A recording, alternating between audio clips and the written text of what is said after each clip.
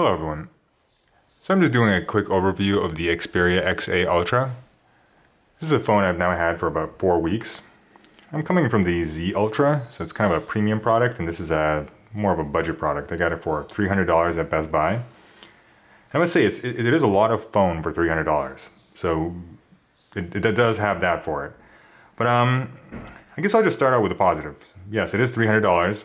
It has pretty good camera. Of course, you can't compare it to the latest, Galaxy S7 or anything like that, but it's good. And compared to the Xperia Z Ultra, that camera on that phone was just absolutely horrendous. So it's miles ahead of that. And at least you can just take a decent picture and it'll come out good. Some of the things I just want to point out this phone is, it has a nice feel to it. It's generally looks nice. It's stylish. The kind of edge to edge screen, it makes the screen look even bigger. So it's very stylish, especially from far away. You might notice my kind of gross screen protector. It's because the actual screen protector has not arrived yet, and this is a screen protector from an iPad that's been cut out to kind of fit this phone. But so other things I just want to note is the phone definitely feels much cheaper than the Xperia Z Ultra, and sometimes I think maybe I should just go on eBay and get another Xperia Z Ultra, because honestly it's been the best phone I've ever used in my life. And this phone really doesn't live up to it. Essentially, the Xperia Z Ultra had 3 negatives. It had no LED flash, it had a bad camera, and it had terrible speakerphone. And this phone essentially is 100% excellent on all these fronts. It has dual LED flash, has a pretty good camera, not the best, but good. And the speakerphone on this phone is absolutely fantastic. I could be driving in my Jeep at 80 miles an hour. And this is a soft top, so you can barely talk to the person next to you, and I can have no issue hearing GPS directions or even having a phone conversation using speakerphone with this phone. So it's very good. I'm very impressed by that. Other thing is, you definitely can tell this is a $300 phone. It feels nothing like the Xperia Z Ultra. When you press in the back, there's a bit of sag. I don't know if you can see that, but it feels like it has a little bit of space between the case. And I don't know if this is actually specifically for design. Maybe it has something to do with cooling the device and kind of giving it a little bit of room, but it definitely presses down a little bit. And every part of it is like that as well. So when you press down on like the SIM card slot, everything has a bit of give to it. Another thing is the power button. It's very easy to press, so it's kind of, it's easy to put this phone in your pocket and accidentally turn it on. Also, the placement of the camera button and the audio are absolutely awful, because when you hold the phone with one hand, and unless you hold it with your right hand, which is not too bad, but you can still press the camera button with your hand here. Essentially, you have to place both fingers in between, as you can see, between the 2 buttons, and it's very easy to adjust the audio or just kind of screw with anything. So it's a very hard phone to kind of pick up and just grab and not press a whole bunch of stuff. And I'm not a big fan of that at all, especially since the buttons are kind of easy to press. I think this is kind of a big issue. The volume rocker should have been moved much higher, or at least this camera button should have been moved to the top. It's very difficult to hold it without just constantly pressing things. Some other things to note. Overall, the battery life is not that great. I know there's been a lot of, actually since I bought this phone, I think there have been over 5 software updates.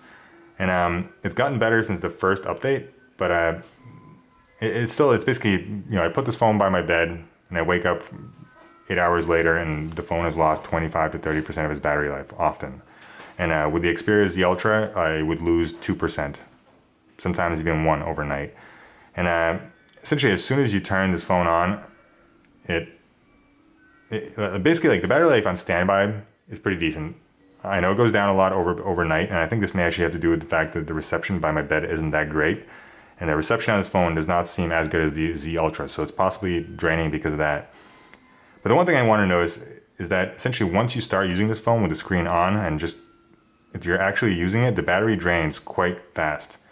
You don't need to spend that long browsing Reddit or just looking at websites, images, pictures, and the phone's life will drain quickly.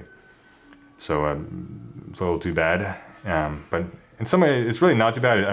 I just wish the standby was really better.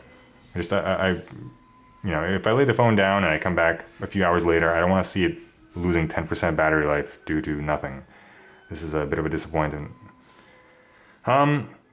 Overall, in some ways, I am still thinking of going on eBay and essentially buying an Xperia Z Ultra. I just absolutely love that phone. It was just absolutely fantastic, and I've never used a phone like it. I used to have a new phone every year or every 6 months, and I used Xperia Z Ultra for almost 3 years. And pretty much the only reason I gave it up is because the back essentially was cracked. The glass was cracked so badly that at this point, I was kind of worried that the glass would literally shatter and kill me while being in my pocket. So I didn't like shattered glass being essentially in my pocket. So I kind of just picked up this phone, and overall I've been impressed. I mean, it is a $300 phone, but I don't know. I mean, for the money, it's good, but there's some things here that, along with the buttons, it definitely feels budgety. Now, one other thing I just wanted to point out, essentially, the scaling of the screen is not correct. And there have been some suggestions on the forums on how to fix this, but some people say that this makes the GPU and run higher, and essentially you lose battery life due to this. But everything is very large. And I currently don't have a launcher on this phone, but everything is just supersized. It feels almost like it's a phone for blind people. Everything could be much smaller and have much more screen real estate.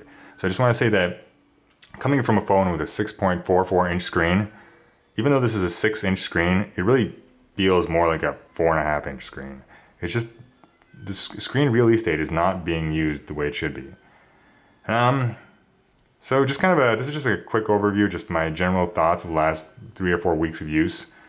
And I'd say I recommend this phone considering it's $300, but it does have some minor issues. Also, one other thing I want to note is I think this is being hopefully patched, and you can also read on the forums people are having this. It has sometimes weird touch issues where you'll be typing and it just kind of skips a letter or does something weird, and you'll just kind of screw up everything you're typing, and that's a little bit of a little annoying. And I did also experience one other very bad issue, which is why I don't have a launcher in my phone. It does not look customized. Is after about 2 weeks of using this phone, I just restarted it, and within 30 seconds of it starting, it said UI error, and you click OK, and the screen just basically went black, and that was it. The phone was completely useless. I had to use Xperia software to basically wipe the phone. And after that, I haven't even bothered resetting it, because I purchased a new phone. I didn't have to wipe my Xperia Z Ultra a single time in almost 3 years. And the fact that I've had this phone for 2 to 3 weeks, and I had to do a complete factory restore to just get it to even work, I don't really like that too much. And I hope, yeah, it's kind of annoying, I must say. So these are my quick thoughts. I'll do a little bit more comparison between the Xperia Z Ultra and this device. But yeah, I mean, it is a $300 device. It's definitely forgivable, but it could be better.